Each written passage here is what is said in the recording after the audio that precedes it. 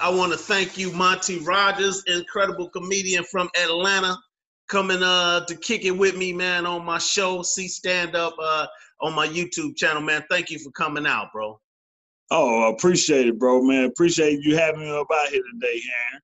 No, this is cool, man. I appreciate, when you and Kedar came up here and checked me out in Chicago, came and checked out some of the scene, man. I was very happy. We very rarely ever get brothers that come up that really, trying to lay it down. So I was hoping to be able to bring some more hospitality to y'all soon.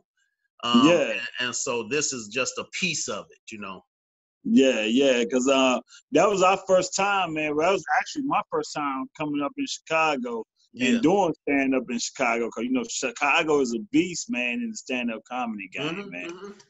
We got people everywhere. And when you come out, you strong. You know what I'm saying? When you dealing with our scene, you know what you're doing on stage, So I was glad to see y'all participate and do your thing, man. So that's what's up. First of all, now I'd like you to kind of give a brief synopsis of who you are and what you do for the people that are watching this that may not know you or who've never bumped into you anywhere. All right, yeah, man. My name's Montee Rogers. I'm a professional stand-up comedian. I've been doing comedy for 13 years. Started in Virginia Beach, Virginia, man. I was doing the Virginia Beach Funny Bone. Okay. Then I moved down to Florida. I was dealing with the Jacksonville Comedy Zone and Jacksonville Improv. Yeah. And now I'm up here in Atlanta, Georgia. I've been here for the past 5 years. Comedy's a beast here in Atlanta, man. It's like every night. Right now, since we're dealing with this COVID-19, comedy's now right here amongst us, amongst Zoom. Yeah. YouTube, and also Facebook and Instagram Live now. Right. So, so are you originally from Virginia area or where you from? Like where you go to high school, that type of from? Yeah, I'm born and raised about Charlotte, North Carolina, man, west side. Okay, man, Charlotte got a real nice scene, man. Yeah, y'all got a real nice scene there. I mean, it could use some more rooms, but y'all got, the Comedy Zone is actually headquarters there. I didn't have good conversations, good interactions with Joel from there, and Heffron is okay. He's the boss, so he's cool with me. I'm not one of his favorite dudes or what never was, that type of thing. So give me a little insight on how your upbringing in Charlotte was, man. Like how'd you get introduced to it? Man, I think comedy, I was born with it, man. Because, coming up in a black household, man, you had to have thick skin. Like, man, and you might think that your mom, my mom wasn't the type that could be like, I understand, or knew you feel it. No, my mom cracked jokes on you, like, man, like, messed up, she called you that dumb motherfucker, or like, I can't believe dumbass. And motivation, that's what it is. That's black motivation. You can't do it now. You can't do it now amongst these kids. Yeah, that's why God ain't give me no kids, because I wouldn't know how to not do that. I know it works, what I'm saying? You can't, nowadays, I don't want to get off into that conversation because this is your time, bro. So how many brothers and sisters did you have, Money? Oh, man, I got 2 older brothers, man. I'm the baby of the... Oh, no. That's great. That's great. That means you need the attention, and you probably got beat up quite often by your older brothers. Little brothers get beat up pretty bad. Yeah, I did, man. Yeah. And then, man, I just learned the game from them a lot, man, because it was an 8 and 11-year difference between all 3 of us. So, man, so going through the time when I can memorize stuff, they were going through, man, when they were messing around with girls and, middle school and high school days. So that's how I grew up with my comedy, just learning from them as well. Okay, so you infuse a lot of your upbringing and your present life into comedy, huh? Yeah, man. It's like I get comedy every day. Like anything that we dealing with family wise or on the news, dealing with this Rona and everything. Yeah, that's comedy to me, man. This thing's been a beast, man. Before the corona hit, what were you kind of doing with your career? What did you have planned? What were you working on? What type of thing were you going through? Man, we had shows, man. I'm talking. We had some shows. I had a nice summer that was coming up for 2020. And then when the Rona hit, I was up in Vegas and trying to get some work out there, man, celebrating my 40th birthday. But then, man, just had to come back here to Atlanta. But man, I had shows planned. We had Carolina, we had Texas coming up, Florida. So it was gonna be a good summer. Man, that's awesome, bro. And I hear you keep saying we. Do you have a partner, or are you just talking about Kedar, who's your role buddy, or what do you mean we? Man, I'm just talking about myself, man. But actually, like with my line brother Kedar, he's from Hell Day, BET Hell Day, and Comicview and everything, man. But he normally works with Finesse Mitchell. Yeah, which is our frat brother as well, man. He's normally the opening act or the host of any show that Finesse might be having going on. Okay, yeah. I'm talking about me and that money. Me and that money, I was about to go hit it hard, man. Yeah, that's awesome, man. That's awesome. Yeah, so do you kind of try to get down with Kedar and Finesse also? Is that like the trio y'all put together to travel the country, or is that not on the plan? It's not on the plan. I do want it to be a plan, but coming in this comedy business, we gotta learn, man, that you gotta throw a little bit extra color in.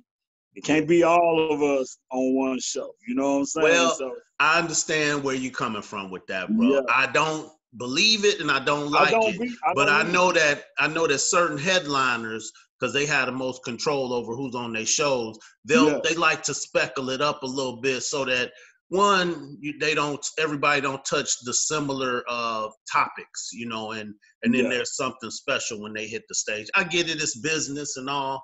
I just hope that sooner or later, especially after this COVID hit, that we, especially as noobs who doing comedy, realize that, man, our strength is in what we came from. You know what I mean? Yeah. If you can fill up your audience with 70% brothers and black folks from the D9, and then that other 30% be those people in the second shows and third shows start happening, So I get it, man, and I hope that he, Finesse, who's, I guess in our top 10 of bigger comics that I knew, comes to the belief that he can work with a show with all three of y'all and it still be to his benefit, because that's all we're talking about. Yeah, because we did Conclave 2009 together in Washington, D.C. That was good, man.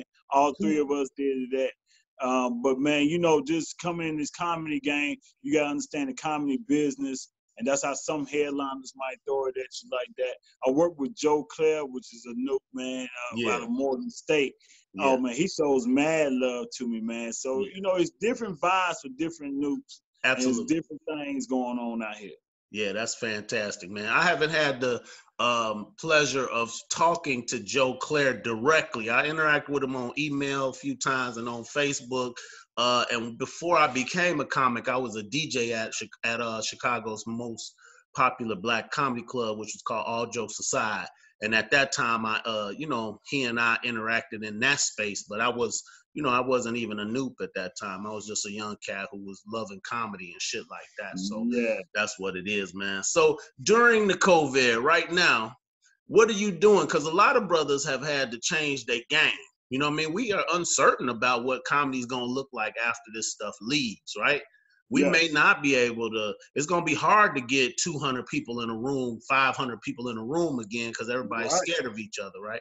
So brothers have started to branch off. Black men, comics, our brothers in comedy, not just New York, not just black men, but guys in comedy have branched off into other peripheral hustles, man. So do you have any? Do you, what are you working on? Man, I'm working on.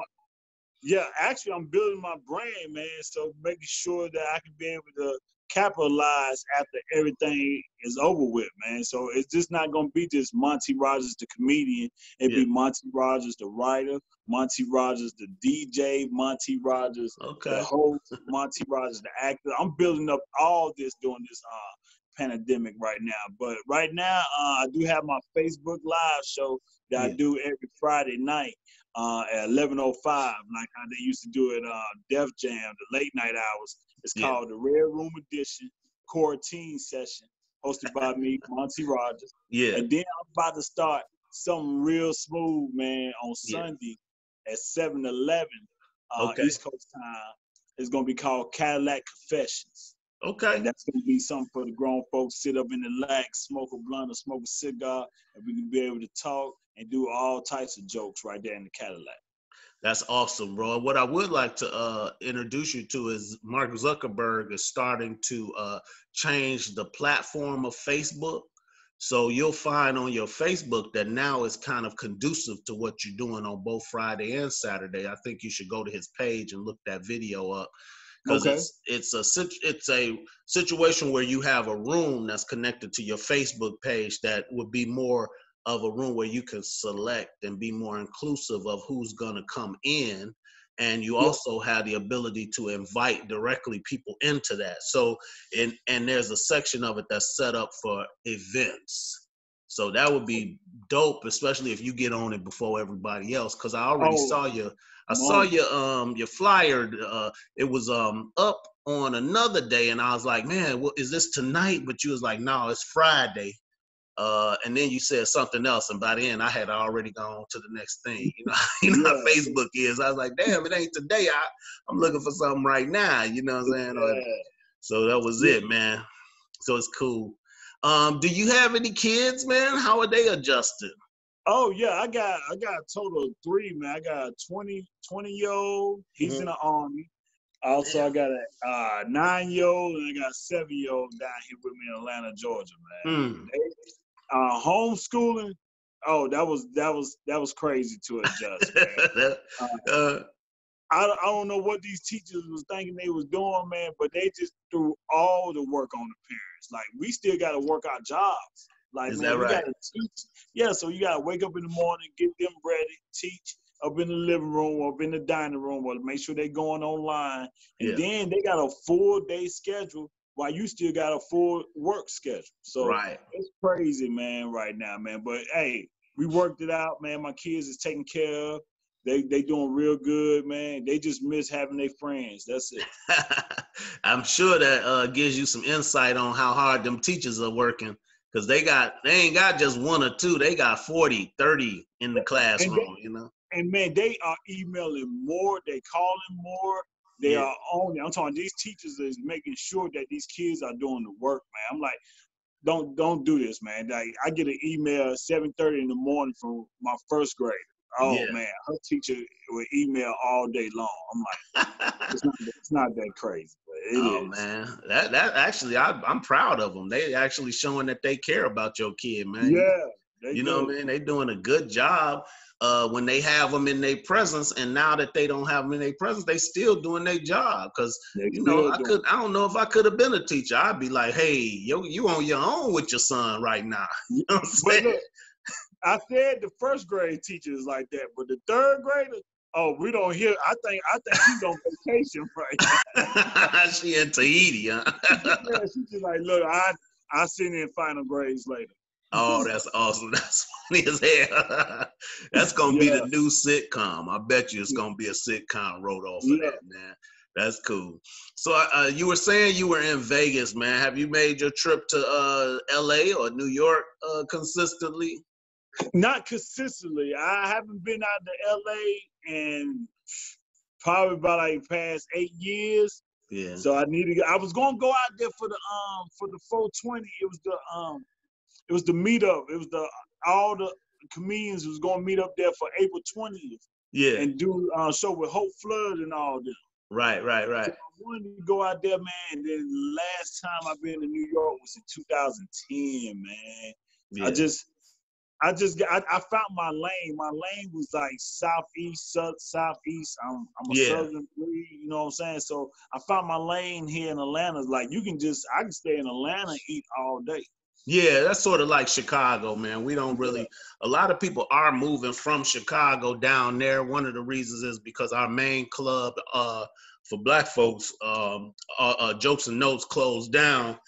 And then a lot of cats couldn't sustain their own rooms in Chicago because they really don't have, may or may not have the work ethic to keep it going. And black folks in Chicago kind of fickle. You know what I mean? They will turn on you if shit goes south in any way. You know, it could be, you know, the drinks was watery, so now, you know, you got that's half it of down the people here. showing up. Yeah, that's how they be down here, man. So Yeah. it's not just Chicago. Okay, well, Yeah. we got to figure that something out about them, man. And so that's cool. Myself, I've kind of branched onto. I have my own little spot down in this area I'm in. I'm on the north side of Chicago in a suburb called Evanston. Mostly, I spend my time doing. I had an arrangement before this COVID with this distillery called Few. It's a whiskey and bourbon distillery. So I had a little show with them, and then I was doing my own show. I have a relationship with the city of Evanston. I was doing a show for them. So those were the things that I was gonna try to get y'all up here on. But this COVID then threw me for a loop on that. Now I say that to bring up the fact that I've had to change what I'm doing. So now, besides the fact that me and my girl have a series of magazines that we develop in order to keep the bills paid, I have a relationship with this graphics app where, you know, you'll have a meme, you got the app, you put the picture in the meme, and you can add letters and all that to the picture. So I got one of those with my C stand-up company and a couple of the hustles, you know what I mean? So dudes on hustles now that add to it, you know? Yeah, because that's what everybody's on now, man. Everybody's trying to get different forms of income coming to them, man. You can't just, because like you said, man, this COVID-19 pandemic, hey, it really made people step their game up now. Like, hey, if you're not doing, because I think it really leveled the playing ground for all comedians now.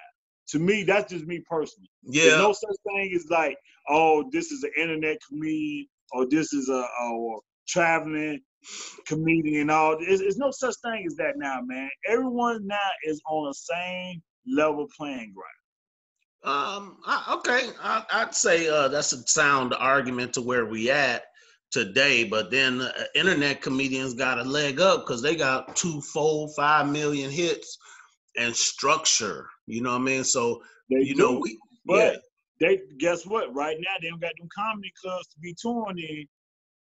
No, but they never needed the comedy clubs. They did the comedy clubs for whatever reason, but like that dude King Shula, you know that dude? He's a cute. Yeah. Okay, that dude never, you know, and when you go see him at the comedy club, nobody was like overly impressed with what he was doing on stage, but his videos are what has kept him afloat, you know. Yeah. So I think it is leveled out by cats like myself and you. We got to go to this type of thing or whatever medium in it we're gonna use. But those dudes have a leg up on that. Now, when the shit open back up, we all gonna have to repolish. You know what I'm saying? We all gonna have to get back to doing what we do. Yeah. And then you already know. Yeah. Your whole set is gonna be about coronavirus. Well, you know, at least for the first 2 months, it ain't gonna be nothing but corona talk. You know? So hey, and rightfully so. Shit, we've been stuck in the house for what, a month now already, and we probably got another 2 weeks to a month to go before we even can safely come out, you know, and talk. They told us to come on out, man, down here in the 8th. They said, they trying to kill y'all. They trying to kill y'all. Y'all motherfuckers is the guinea pigs. I definitely would stay my ass in at least 4 days. You don't rush your ass out there. Don't come out there first, though. I don't personally know the burial ritual by heart. So I'm going to be reading at your shit, and I would rather you not put me through that. You know what I'm saying? You don't know. But we got there trying to read it, that ritual, boy. That thing don't even sound right. I know, that's what I'm saying. I'm like, ooh, we be embarrassing ourselves during the ritual. You know, so, but hey, this might be the chance for us to get good at it. If you motherfuckers rush y'all asses outside. I'm good, man. Like y'all Mel said, I'm staying my ass at home. Exactly. Give yourself at least a week, man. See how it go. Cause damn, I mean, it don't even sound right. You see what happened in Florida? They opened up the beach. Them people ran down there, and now they rates of death then rise and then went up. Oh yeah. Yeah, they said odds should go up by like in another 2 weeks. It should double. Yeah, so why be one of the dudes in the hospital coughing? Oh no. Oh yeah. I'm not nobody's guinea pig, man. But it's just crazy that they open up and then they don't give a fuck about what even the president said he wouldn't even open this joint up right now. Right. But y'all governor, you know, whoever that white dude was, he was like, we opening it up. And he probably ain't even in y'all city. He probably is ass in some goddamn island somewhere, living it up or something. You know how they try to do us. But we not dumb. We survive better than roaches. So yeah. Cause I'm trying to tell you, you just say that coronavirus in Walmart, that's when niggas ain't going back. That's how you gonna mess up the economy. Yeah, so that's what we've been at. Walmart, or McDonald's. Or McDonald's. You say that, the economy, then that's what's up, man. So it's like this, bro. I generally respect every brother's time that I deal with, man. And I enjoy talking and I enjoy kicking it with my brothers that's comics, especially, you know, so we could do this all day, you know. But I do want to get to my last and final question, man. So I know you had a lot of things booked. Everybody's bookings dropped. Beforehand, you had it set up. Now, post-COVID, do you have a plan? What is it? If you're willing to share it, you know what I mean? And how can my people see you? I know on Friday we're gonna put your show up, but how can my people find you and see you? So start off with do you have a plan, bro? Yes, I have a plan. My plan is, man, to capitalize by any means necessary dealing with this COVID-19 right now. What I'm saying by capitalizing, man, I'm going to make sure that I'm going to be a stress reliever to the people out there that's suffering. I'm going to make sure I'm going to bring them but that funny, bring them but the great jokes, and try to get your mind off of things, man, while we looking through this world and we be like, yo, the news is terrible. Everything else is going down. What else can I bring yourself up with? So that's what I'm going to do. I'm going to be your stress reliever during this time. So after this is over with, you're going to be like, look, I'm going to go see that man, Montee Rogers, man. Right. I'm going to make sure that I'm going to support him. Because during this time frame, he was saying the stuff that I was thinking, but he was my voice during this time. So I'm going to inspire you during this time. That's awesome. That's awesome, man. So where can my people find you, bro? Where can they find you at? Check me out. I'm on Facebook. You can Google me. Just Montee, Montee Rogers, Rogers. I don't do no D in my last name. Okay. You got a website, or is it Facebook or Instagram? Facebook, Instagram. I don't do that TikTok shit, man, because I ain't doing no challenges and dancing for these fools. Right. Yeah. I hear that, man. So that's awesome, bro.